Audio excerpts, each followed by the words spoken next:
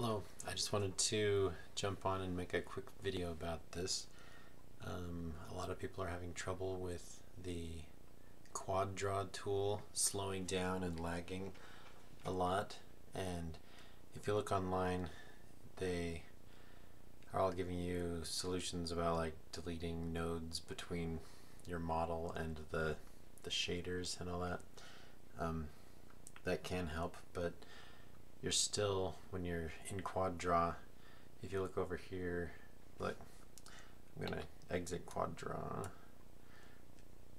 and go to click on my model. You can see it's building up all this construction history, and after I don't know 25 different items on this list, it starts lagging, and then you have to go and like delete the history and then go back in and delete the history. Well, there is a trick to make it so it doesn't keep track of all this history, and that's just to turn off construction history while you're working.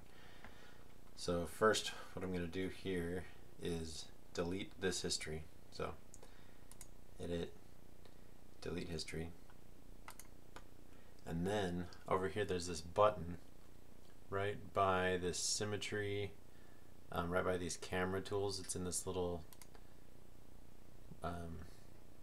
menu item that opens up.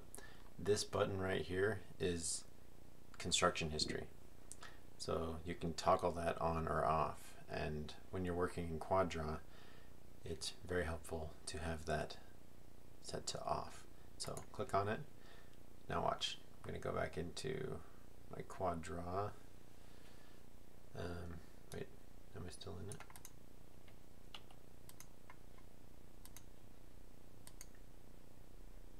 Okay. Well, let's just say I delete a face. Let's delete a couple faces.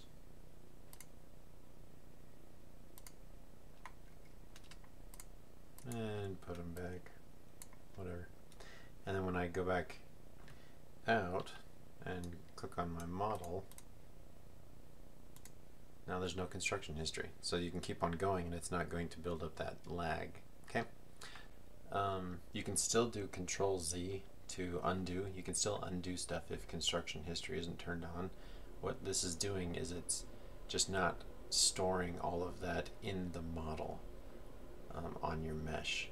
So if you want to turn that back on, then you can go ahead after you're done doing your retopology and stuff in quad draw. Just go ahead and toggle that back on if you want it, but most of the time you probably don't even need it unless you are going to like save Maya, like save your scene and want to come back later and undo stuff, you know, on your save all that construction history. But if you're just in the middle of working, you don't really need it on because you can just use your undo and get back to it. So anyway, thanks for watching, and I'll catch you in the next video.